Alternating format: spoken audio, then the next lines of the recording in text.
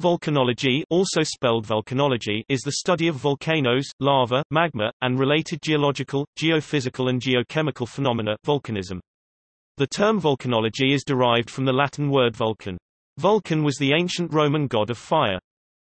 A volcanologist is a geologist who studies the eruptive activity and formation of volcanoes, and their current and historic eruptions. Volcanologists frequently visit volcanoes, especially active ones, to observe volcanic eruptions, collect eruptive products including tephra such as ash or pumice, rock and lava samples. One major focus of inquiry is the prediction of eruptions. There is currently no accurate way to do this, but predicting eruptions, like predicting earthquakes, could save many lives.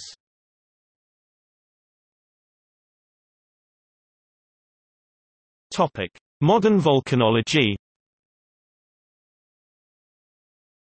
In 1841, the first volcanological observatory, the Vesuvius Observatory, was founded in the Kingdom of the Two Sicilies. Seismic observations are made using seismographs deployed near volcanic areas, watching out for increased seismicity during volcanic events, in particular looking for long-period harmonic tremors, which signal magma movement through volcanic conduits. Surface deformation monitoring includes the use of geodetic techniques such as leveling, tilt, strain, angle and distance measurements through tiltmeters, total stations and EDMs. This also includes GNSS observations and INSA. Surface deformation indicates magma upwelling. Increased magma supply produces bulges in the volcanic center's surface. Gas emissions may be monitored with equipment including portable ultraviolet spectrometers (COSPEC), now superseded by the miniDOAS, which analyzes the presence of volcanic gases such as sulfur dioxide, or by infrared spectroscopy (FTIR). Increased gas emissions, and more particularly changes in gas compositions, may signal an impending volcanic eruption. Temperature changes are monitored using thermometers and observing changes in thermal properties of volcanic lakes and vents, which may indicate upcoming activity. Satellites are widely used to monitor volcanoes, as they allow a large area to be monitored easily. They can measure the spread of an ash plume, such as the one from Eyjafjallajökull's 2010 eruption, as well as SO2 emissions. INSA and thermal imaging can monitor large, scarcely populated areas where it would be too expensive to maintain instruments on the ground. Other geophysical techniques, electrical, gravity and magnetic observations, include monitoring fluctuations and sudden change in resistivity, gravity anomalies or magnetic anomaly patterns that may indicate volcano-induced faulting and magma upwelling. Stratigraphic analyses includes analyzing tephra and lava deposits and dating these to give volcano eruption patterns, with estimated cycles of intense activity and size of eruptions.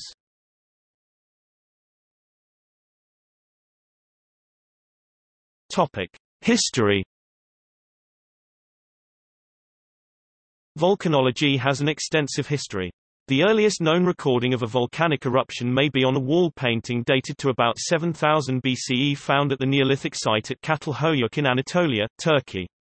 This painting has been interpreted as a depiction of an erupting volcano, with a cluster of houses below shows a twin-peaked volcano in eruption, with a town at its base, though archaeologists now question this interpretation. The volcano may be either Hasan Dag, or its smaller neighbor, Melendez Dag.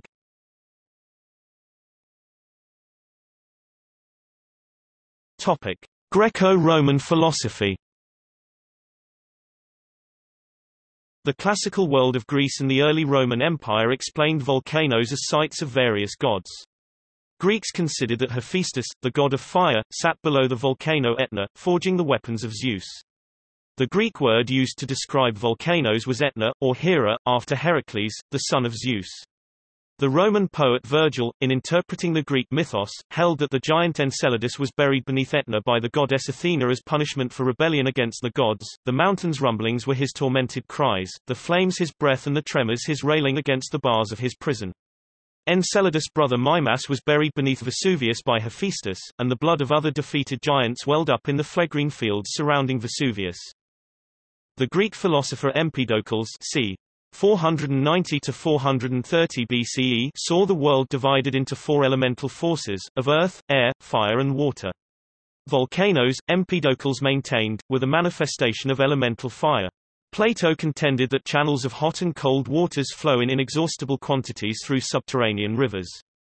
In the depths of the earth snakes a vast river of fire, the Pyriphlegethon, which feeds all the world's volcanoes. Aristotle considered underground fire as the result of the friction of the wind when it plunges into narrow passages. Wind played a key role in volcano explanations until the 16th century. Lucretius, a Roman philosopher, claimed Etna was completely hollow and the fires of the underground driven by a fierce wind circulating near sea level. Ovid believed that the flame was fed from fatty foods, and eruptions stopped when the food ran out. Vitruvius contended that sulfur, alum and bitumen fed the deep fires. Observations by Pliny the Elder noted the presence of earthquakes preceded an eruption. He died in the eruption of Vesuvius in 79 CE while investigating it at Stabiae. His nephew, Pliny the Younger, gave detailed descriptions of the eruption in which his uncle died, attributing his death to the effects of toxic gases. Such eruptions have been named Plinian in honor of the two authors.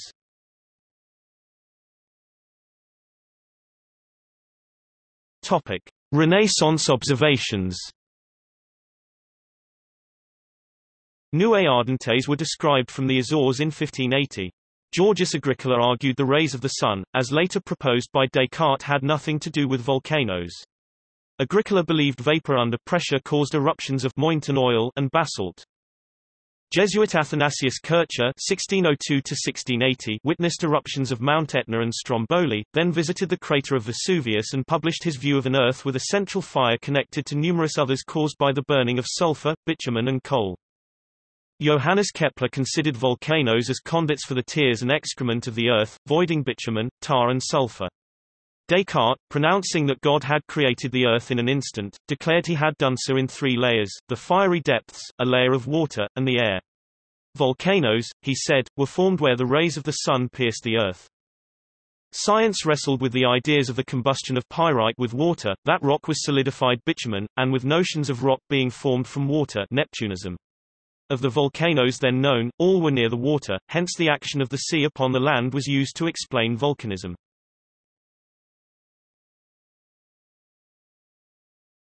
Topic: Interaction with religion and mythology. Tribal legends of volcanoes abound from the Pacific Ring of Fire and the Americas, usually invoking the forces of the supernatural or the divine to explain the violent outbursts of volcanoes. Taranaki and Tongariro, according to Maori mythology, were lovers who fell in love with Pahanga, and a spiteful jealous fight ensued. Maori will not to this day live between Tongariro and Taranaki for fear of the dispute flaring up again. In the Hawaiian religion, Pele, is the goddess of volcanoes and a popular figure in Hawaiian mythology. Pele was used for various scientific terms as for Pele's hair, Pele's tears, and Limuo Pele, Pele's seaweed. A volcano on the Jovian moon Io is also named Pele. St. Agatha is patron saint of Catania, close to Mount Etna, and an important highly venerated till today example of virgin martyrs of Christian antiquity. 253 CE, 1 year after her violent death, the stilling of an eruption of Mount Etna was attributed to her intercession. Catania was however nearly completely destroyed by the eruption of Mount Etna in 1169, and over 15,000 of its inhabitants died. Nevertheless, she was invoked again 1669 and, for an outbreak, Dangiring Nicolosi in 1886. The way she is invoked and dealt with in Italian folk religion, a sort of quid pro quo way approach to saints, has been related, in the tradition of James Fraser, to earlier pagan beliefs. In 1660 the eruption of Vesuvius rained twin pyroxene crystals and ash upon the nearby villages. The crystals resembled the crucifix and this was interpreted as the work of Saint Januarius. In Naples, the relics of Saint Januarius are paraded through town at every major eruption of Vesuvius. The register of these processions and the 1779 and 1794 diary of Father Antonio Piaggio allowed British diplomat and amateur naturalist Sir William Hamilton to provide a detailed chronology and description of Vesuvius eruptions.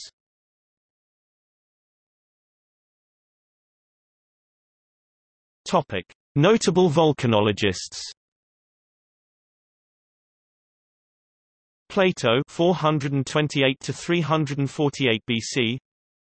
Pliny the Elder 23 to 79 AD. Pliny the Younger 61 c. 113 AD. George Louis Leclerc, Comte de Buffon 1707 to 1788. James Hutton 1726 to 1797.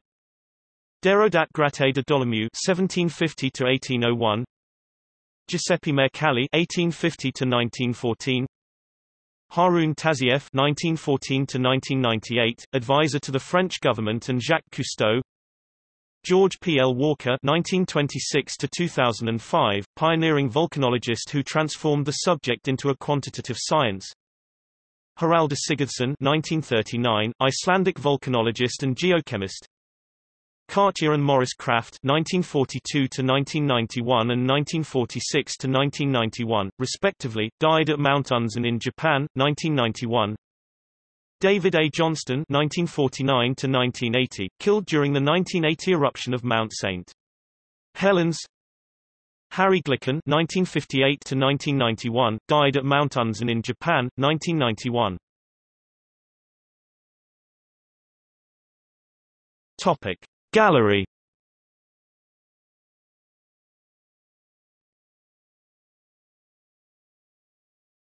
Topic See also: Global Volcanism Programme, GNS Science, formerly the Institute of Geological and Nuclear Sciences, in New Zealand. Igneous rock. Important publications in volcanology. Kiyu Mogi, developer of the Mogi model of volcano deformation. Tephrochronology. Volcano number. Volcanism.